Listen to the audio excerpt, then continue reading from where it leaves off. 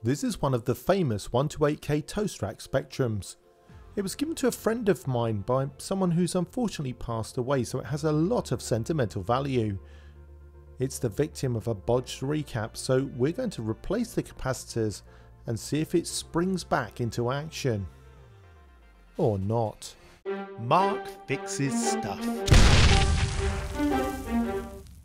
This video is sponsored by PCBWay. You can get an instant quote on a variety of services, or browse a library of talented makers' designs, add them to your cart, and have them delivered directly to your door.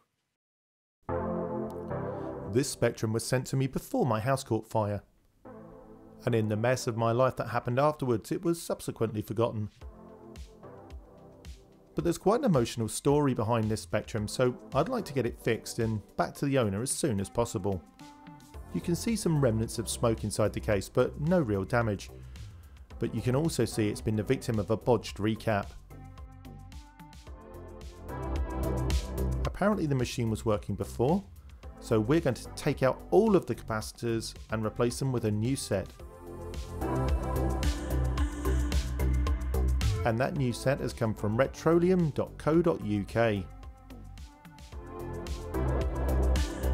Usually I'd order my capacitors separately, but this time I went for a kit.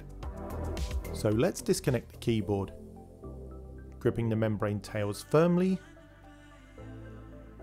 but pulling them gently out of the Molex connectors. Now we need to take the board out, so we'll need to move this to one side. I've just noticed that the regulator isn't actually connected inside this machine, so it would never work anyway. These are the tensioners for the plastic legs on the underside of the machine. Don't lose these, although there are 3D printable replacements now. We're also going to take out the legs, because otherwise they're going to rattle around and drive us nuts.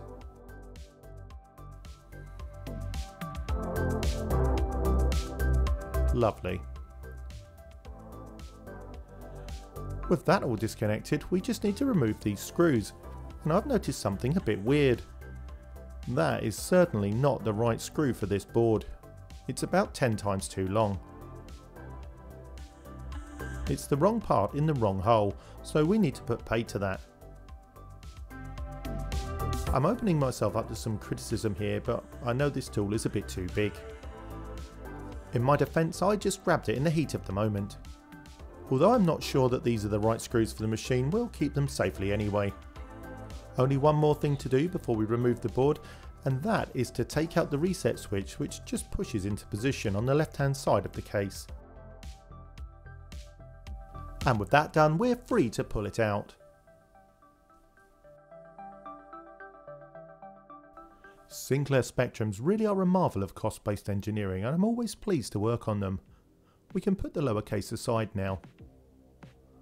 Here we go, let's have a look at the underside of the board and see what kind of damage lurks beneath. And I have to say, I'm pretty surprised. I've not seen too much damage at all. Great! So back to the top side, what we need to do is remove all the capacitors first. Turning back to our Retroleum kit, I just want to show you that I've bought two things here. First and most obvious is the recap kit. And this is really well put together. I bought this, I paid for it, and this isn't a review and they haven't sent me anything for free. It's just a nice easy way to get a kit. The instructions actually list the capacitors at the top in a really handy format and also show the capacitor locations. And the second thing I bought was this jail bar reduction kit. Sometimes when you display a ZX Spectrum on a modern TV, you'll see some vertical lines, and these are colloquially called jail bars. This will probably be in another part of the video because I want to see how it looks without them. Okay, let's do this. There's quite a few capacitors here. Let's get to work. Now I don't want to bore you by filming every single one of the capacitors, but I will film any that look interesting. For example, this one. And perhaps we can discuss what's gone wrong. Powering on my desoldering station.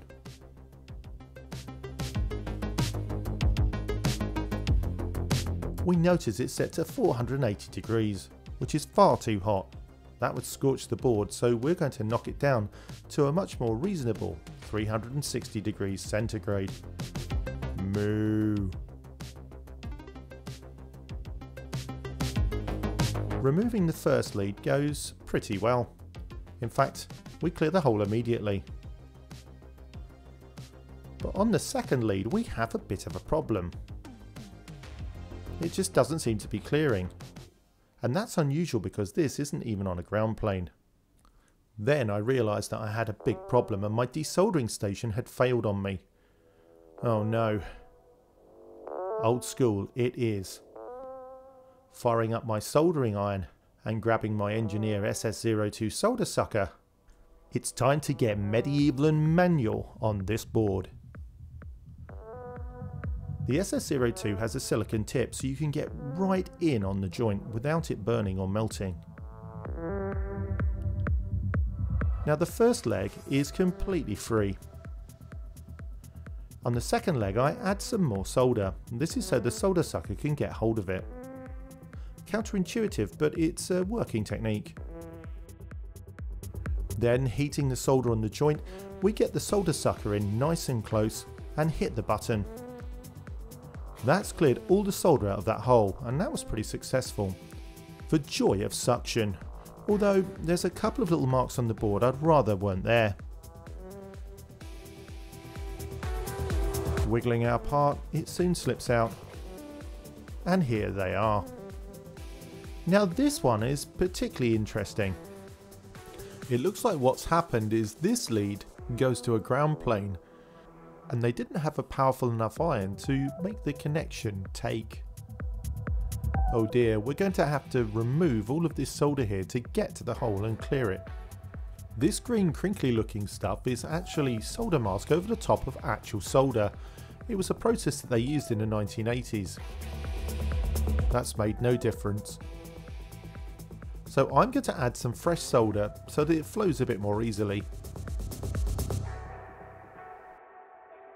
I'm going to apply some flux to this, and then I'm going to use some solder wick. Braided solder wick uses capillary action to wick away the solder from large joints like this. The heating of the copper means that the solder runs into the copper and away from the board. It's pure physics, but it really works in our favour here. And that's worked a treat. Solder wick really earns its place in any solderer's toolbox. This other lead doesn't actually go the whole way through the board, so I'm having to heat it from the top of the board in order to remove it. I'm gently manipulating the leg so that it slips out of the hole when it's hot enough. I'm not pulling here, I'm just trying to angle the lead so it comes out with the least resistance. With that done, we'll try and suck away the solder that's left. And our old friend the desoldering wick comes back into play. I made a mistake here and I didn't move the desoldering wick enough, so it's stuck slightly. But after some more heating, off it comes. There's a little bit of damage to this eyelet, but nothing critical. This leg isn't connected at all, it's just sat in a mess of cracked solder. The first approach is to remove the solder in the hole by heating it from the underside.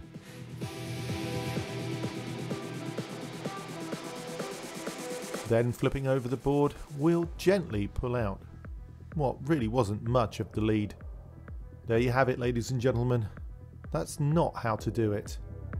The real trick with desoldering wick is knowing when to move the wick so it doesn't get stuck. This is something you can only really practice, but I tend to start moving it as soon as I see the solder coming along the wick. The board's really quite a mess, so I use the iron to try and clean up any of the solder spatter that's adhered itself to the tracks. I'm doing this really quickly, you don't want to dwell on these tracks or you might lift them from the board.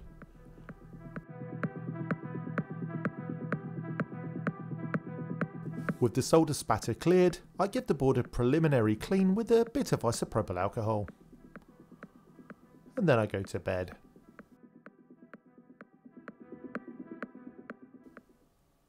The next day brings a surprise. Remember that my desoldering station died a death. Well, I looked into it, and there's some kind of unblockable clogging right in the nozzle. It's not something I can fix, so I need a new gun. This desoldering station has served me really well, so it's worth getting a new gun just to put it back into service. And I thank you for your service, Mr. Desoldering Station. However, something amazing happened. This arrived via Amazon Prime, and one of my wonderful patrons has actually donated this to the channel. It arrived in what I can only describe as the swankiest bag this side of the 1980s. And there was a note. I told Damien that my desoldering station had failed, and he very kindly arranged for this to be delivered to me, even though his cat was very unwell. Well, his cat has made a really good recovery, and thank you, Damien. This is amazing. Moo moo. The desoldering on this board is pretty much never ending. And as you can see, we've got some interesting situations. So I'll just do a bit more desoldering on camera, and then I'll leave you to your own devices.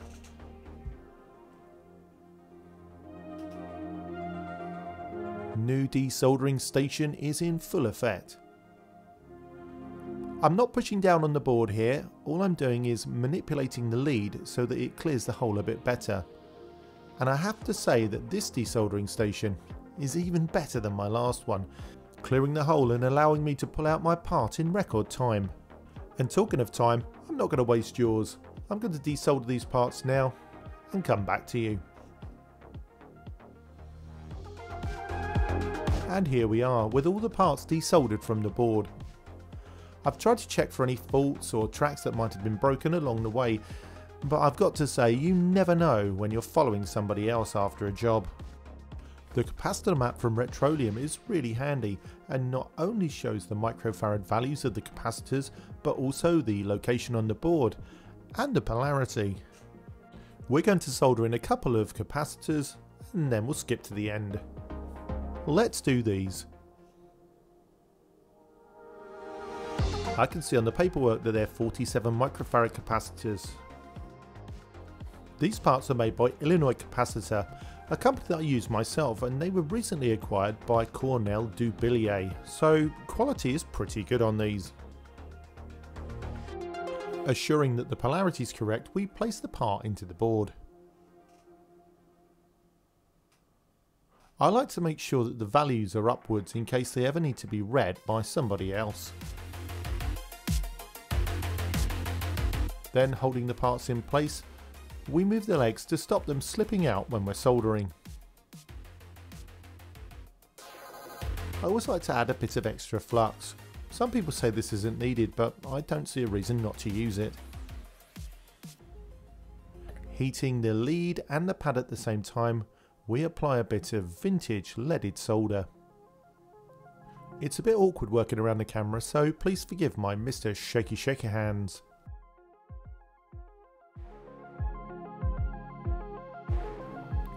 Now, some people argue that you shouldn't clip the leads off after soldering because it puts extra stress on the joint, but that is part of a military specification, and because we're not launching anything to the moon here, I think we'll be okay. It's something to bear in mind though. Heating the lead and the pad at the same time is important for the solder to flow onto both parts. Sometimes you can't quite get the iron on both. In these extreme cases, make sure you get a bit of solder onto the lead so that the heat can transfer. And you shouldn't really double dab, but I am here. Clippity-doo-dah.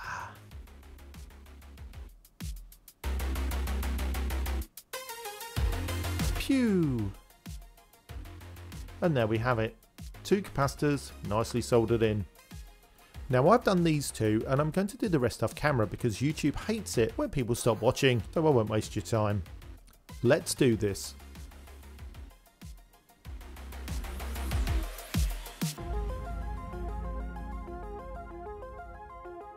And here we are with some nicely soldered in capacitors, if I do say so myself. I've tried to keep the values upwards in case anybody ever needs to read them later. But will it work? The future is unclear. To test it, we'll need to pop it into the lower case because that's where the heatsink and the voltage regulator are. If you're doing this, please make sure that you put the plug on the right way around. These two bits of black plastic need to be up. We're going to use this Retro Computer Shack RGB cable. Ian really puts heart and soul into his products, so go buy from him and tell him that Mark Fixes Stuff sent you.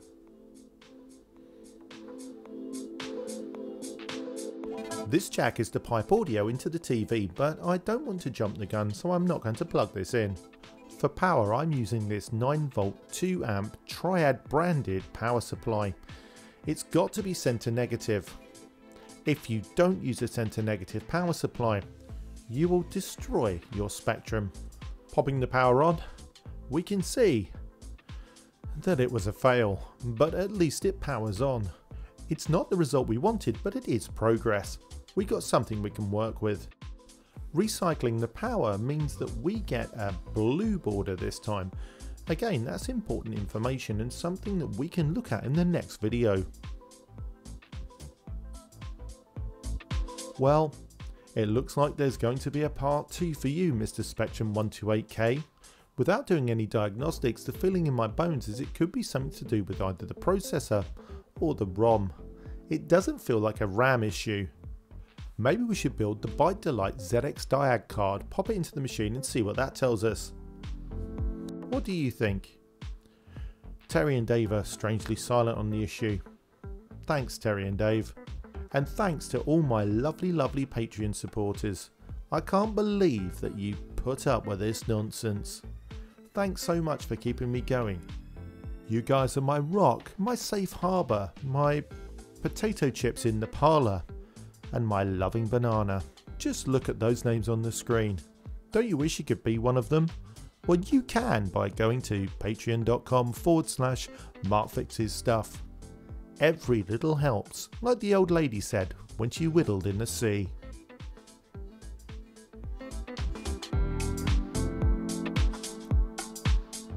I'm loving this funky music. Oh yeah, we are so funky.